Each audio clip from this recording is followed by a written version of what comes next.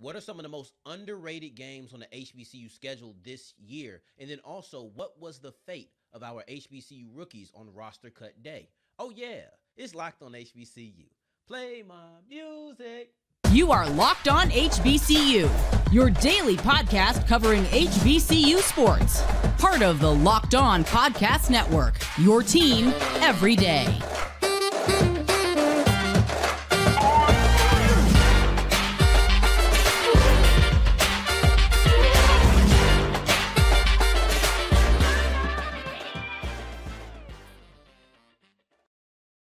What's going on, family? Welcome back to another episode of the Locked on HBCU podcast, your number one.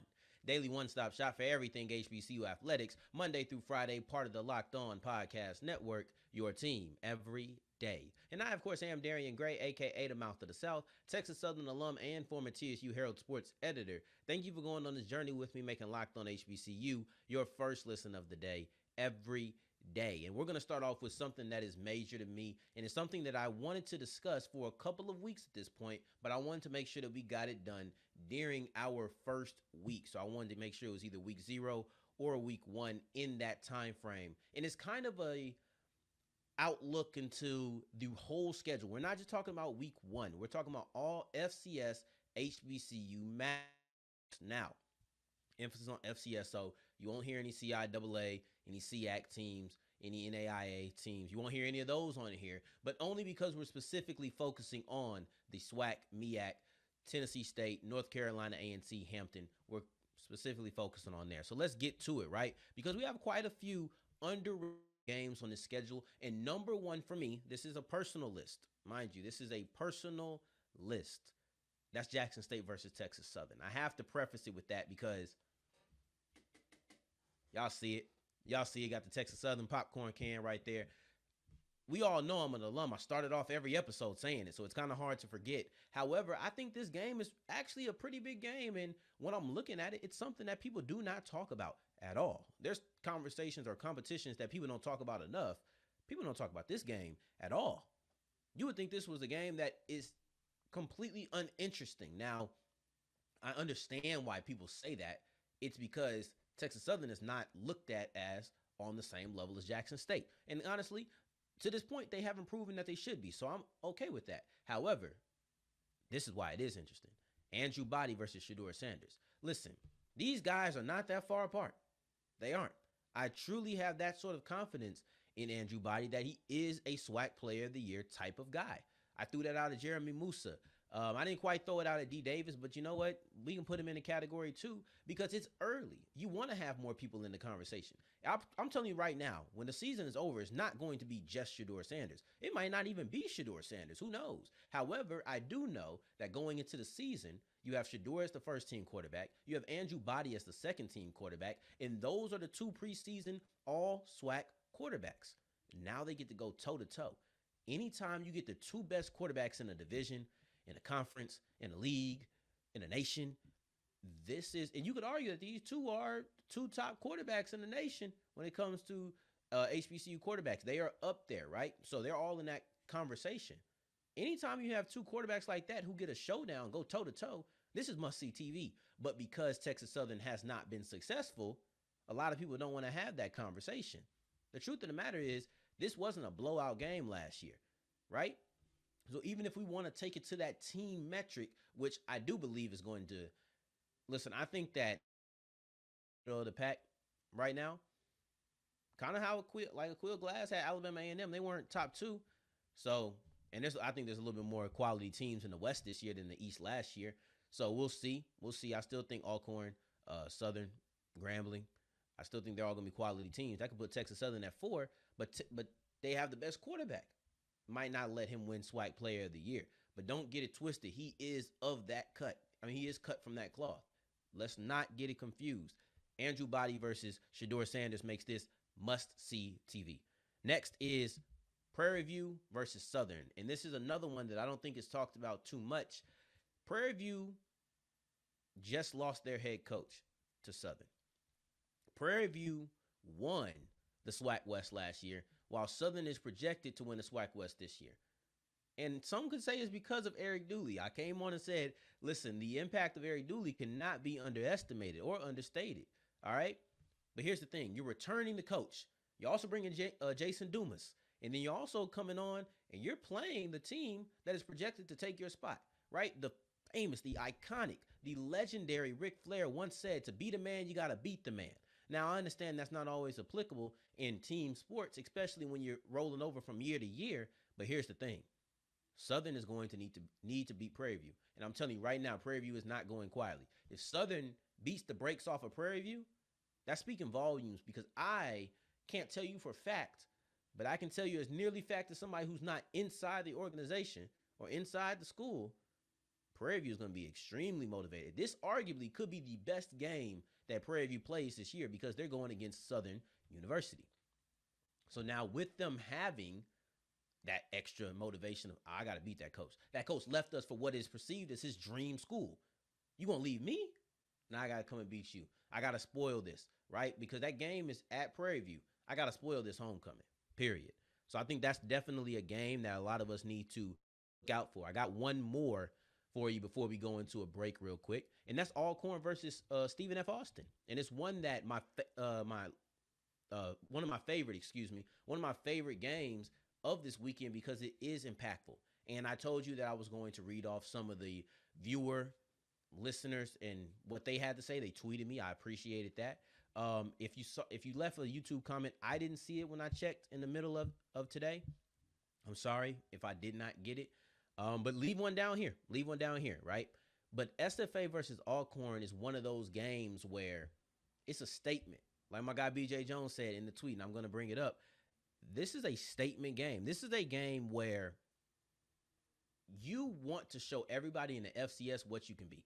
North Carolina versus FAMU was kind of a statement game for a multitude of reasons. One of those reasons was the fact that, there was 20 players missing. You still came in and you got competitive. I thought that was impressive. However, it was also a statement game to yourself of saying, like, I can compete. Look what we did. It was more individual when you're looking at it. This is a team. SFA is an FCS program that Alcorn likely feels like they can come in and beat. Jacksonville State, came in and beat them. But that does not mean that Alcorn is going to just run over them. Matter of fact, I highly doubt they're going to be the favorites.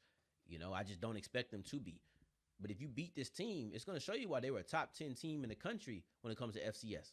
I don't care if it's 0-2 now. This is still an impressive win. When speaking on this, you have to say if.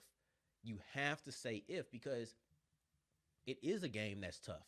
It is a game that if you come out and you say, oh, yeah, we knocked them off, now you're showing, okay, that's SWAC West, because I already think they're going to be in that conversation. But I think a lot of people are kind of just rolling with Southern. But I could be wrong. We're in that conversation fully. Don't just give it up to Southern yet, because Alcorn is still in that conversation. I think that's something that's on the hook. When you look at the stakes that are attached to this game, the ability to put the whole FCS on notice that we are one of those schools that can be very competitive and don't think that, oh, that SWAC school ain't going to touch us. No.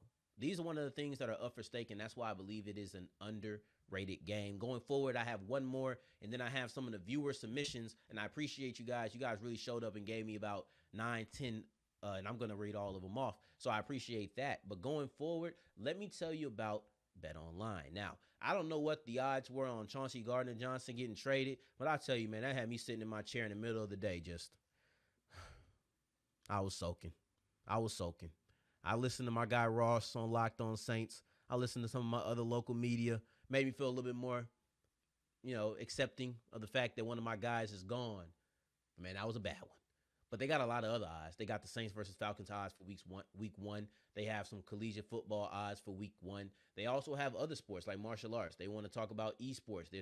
They are there as well. So you're looking at a multiple different amount of sports that you can bet on, including esports. Like I said, they have everything that you could think of. NBA futures, NFL futures, which you're also running out of time on getting. You need to go ahead if you're going to bet on who's going to win the division and all of these things before the odds start switching up. But there's only one place to do that, and that is Bet Online, where the game starts. As we keep on rolling on today's episode of Locked On HBCU, I appreciate you for making us your first listen of the day every day. Now, we're going to continue rolling with our underrated games on the HBCU schedule. this year. We have one more before we get into the viewer submissions. And I lied. We got two more because I can't pick. I thought I was going to be able to pick, but I can't. There's two games, both involving North Carolina A&T. And there was really three in the ballpark, but I decided to keep one to the viewer submission. North Carolina A&T versus Campbell, and North Carolina A&T versus South Carolina State. Now, I picked these two games for a couple of reasons. One, when I'm looking at A&T versus Campbell, and we're going to talk about Campbell. Campbell is going to be a topic of discussion probably the first week of October here about what they really mean for HBCUs. They're not an HBCU, but what they really mean for HBCU football this year. And I think it's something that's interesting, and we'll talk about that when they face, I can't remember who they face on October 1st, but it is an HBCU. I think it might be Central. But when you're looking at the A&T Campbell game, these are the two teams that are projected to be the top two in the Big South, and it's the greatest homecoming on earth, October 29th. I would try to make it out there, but TSU homecoming the same day. So I got to show love to my family, right? But here's the thing. The greatest homecoming on earth is one of the biggest spectacles in HBCU football, and you're adding the fact that, let's just go with the preseason. This is kind of like a Big South championship game. This is a big game on a big event between two of the best teams in the conference. Wow, that is an underrated game because it does not get talked about too much. I actually heard a lot of slight for Campbell early in the season or early in the offseason. I don't think that's there anymore. Then the other game, A&T versus South Carolina State. And I just feel like this is the team that took over the mantle as, oh, I'm the top dog in the MEAC now that you're gone. Let's see what these two going against, right? That's my reasoning behind it. But I do want to get to some of the viewer submissions because there was some phenomenal answers in here, man. I thought that the Burger Popper, right? I'm going to name out the people. The Burger Popper, he said not a lot of people are talking about North Carolina Central versus New Hampshire, a chance to get a signature win over the MEAC or for the MEAC over the CAA. I thought that was a good one. Because everybody wants to talk about the CAA. They're like completely opposites, right? So everything that we were talking about the MEAC dying over the offseason, flip that. The CAA is growing rapidly, right? So I think it'd be kind of cool to see the dying conference get one over the growing conference. That would be kind of dope. Then DJ Heartless, probably my favorite answer. He said probably Howard versus Morehouse, bringing HBCU football back to New York. I said, you know what? I love it because this is two prestigious HBCUs going against each other and bringing this back in a way that, hey, let's talk about the surroundings of the game. I love context. Like, what's going on in the field is amazing. But the context and the storylines around games, to me, that really sells things. Howard, Morehouse, bringing football back to the New York area and having it with two prestigious HBCUs whose name rings bell nationwide. I loved it. I absolutely love it. And I think that was a great answer, right? So I didn't want to steal that one. Then you had BJ Jones who said SFA versus Alcorn. And then you also got the same answer from GA. And GA actually came back with a second answer as well. And he said Tennessee State versus Jackson State, which I thought was kind of interesting because of the Jackson State game. And a lot of people don't look at Jackson State games as underrated. How could you say that? It sounds wild. Obviously, I don't think it's wild because I had Jackson State versus Texas Southern on mine. So I think that JSU games can be underrated. And I think that this one has a little hint of it because it's the last year of the Southern Heritage Classic. It's a game that I feel like is losing. It's a rivalry that's really losing its luster. Yeah, I feel like people are not talking about it. I think that a lot of people think it's FAMU, Jackson State, South Carolina State, and those are the only two teams that are even comparable to Jackson State, FAMU and South Carolina State. Everybody else is an afterthought. If you're not Alcorn and you fighting for Mississippi, or what are we really talking about? But I think that Jackson State versus Tennessee State has, in a way, became slightly underrated. Let's go to Malik Obese. I hope I got that right. Oh my God, they're gonna kill me at Draft HBCU. But Malik, Norfolk State versus Sacred Heart, which could be a major win for Coach Odoms. I told you I absolutely love the storylines attached to it because, yeah, let's get a big win for the coach. Let's get a big-time win where people are like, oh, okay, maybe we should put some respect on the name of Norfolk State, right? So, anyway, let's continue rolling. We're almost wrapping up. Man, that guy Blue, man. Blue Bloods came on the show. He dropped 3 on me. I'm like, come on, man. He dropped me Tennessee State, Eastern Washington versus Eastern Washington, North Carolina Central versus Campbell, Norfolk State versus Sacred Heart. So we have another one of those repeats coming up. Central versus Campbell is something I also had mentioned before. So these are some of the teams and matchups that you gave. And, of course, I got to end it off with Gerald Huggins. First off, G, you know you're wrong. You know you're wrong for starting this podcast. I had to find out through being tagged on Twitter, man. Come on. You're supposed to hit my phone, man. But anyway, Huggins said North Carolina Central versus North Carolina A&T may be the best HBCU game this weekend. I cannot wait to watch it. And then another listener, Alejandro Sosa, said watch out for the running back, Bashal Tutton, I think it's Tutton, number 33 for AT&T. A&T. Jesus Christ. What is wrong with me? I'm off today. But yeah, North Carolina Central versus A&T is definitely a great game. And I think I probably will look at one of those storylines, because there's a storyline about the defensive staff between each team that I actually think is kind of interesting. And I'll try to put that in there somewhere, probably at the end of Friday's show, if not somewhere in Thursday's show. We'll see about it. But those are the people who sent it in. I'm going to start doing this more often. I'm going to start having listeners comment. I want to make you a part of the show. Let me know if you like this, though, where I'm just reading off what people said as a part of a segment. I really think it's fun, and it's a nice way for you to feel like, oh, the Mouth of the South heard me. The Mouth of the South wants to bring everybody on the show. So that's what I'm here for. Going forward, we're going to talk about the fate of our HBCU rookies. We had 7 guys that we were looking for. Let's break down where each guy landed and why this is not the end of the road for any of them. We're wrapping up today's episode of Locked On HBCU with the fate of our HBCU rookies. Now, yesterday was a big day in the NFL. It was roster cuts. And with that, you're going to trim your roster down to 53. You can start off with 90 during the offseason, and slowly but surely the cuts happen. And then when you get to the 53-man roster, this is looked at as the active roster. This is the initial roster. Things happen. Sometimes teams have to put a player on the roster, then put them on IR. So then you can, just because you're not on the roster right now doesn't mean you won't get on the roster before week 1. And just because you're on the roster right now doesn't automatically mean that you'll be there week 1. It's always in flux. See, roster day or roster cut day is important for about probably 10 to 15 people who are on that bubble. That bubble of, you know what, you might make that 53. There's probably 30 some odd players on every team that knows they're making a roster, but then you have those other 23 players who like, I don't know if I'm going to make it, right? This is important for them. And all HBCU players, for the most part, HBCU rookies are on that list. We're going to list off the 7, and that is Markquese Bell with the Cowboys, James Houston with the Lions, Shemar Bridges with the Ravens, Decobie Durant with the Rams, Joshua Williams with the Chiefs, Ja'Tyre Carter with the Bears, and the De'Shaan Dixon with the Jaguars. If there's somebody on this list or somebody who isn't on this list that you want to know, leave a comment.